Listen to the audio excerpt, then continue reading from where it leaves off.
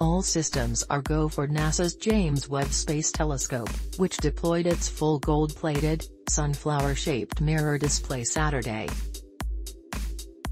Now, the $10 billion successor to the Hubble telescope has 5 months of alignment and calibration procedures before it is expected to start sending images back to Earth, the space agency said Saturday.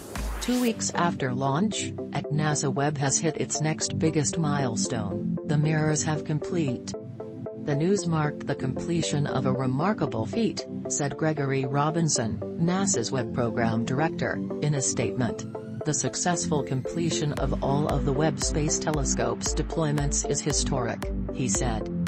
This is the first time a NASA-led mission has ever attempted to complete a complex sequence to unfold an observatory in space. Launched on Christmas Day from South America, the Webb telescope is traveling nearly 1 million miles from Earth. The telescope's ground team at the Space Telescope Science Institute in Baltimore remotely deployed the first side panel of the 21-foot primary mirror on Friday after more than a week of other operations, NASA said. The riskiest operation, the unfurling of the telescope's tennis court-size sunshield, was successful earlier in the week. Next, the mirror's 18 hexagonal gold-coated segments will be moved to focus the telescope's optics, an operation that will take several months, the space agency said. NASA expects the telescope to send its first images this summer. In the meantime, Webb's travels will lead it to its destination in about 2 weeks. Named after former NASA Administrator James E. Webb, who oversaw the agency from 1961 to 1968, the Webb telescope is about 100 times more powerful than the Hubble telescope.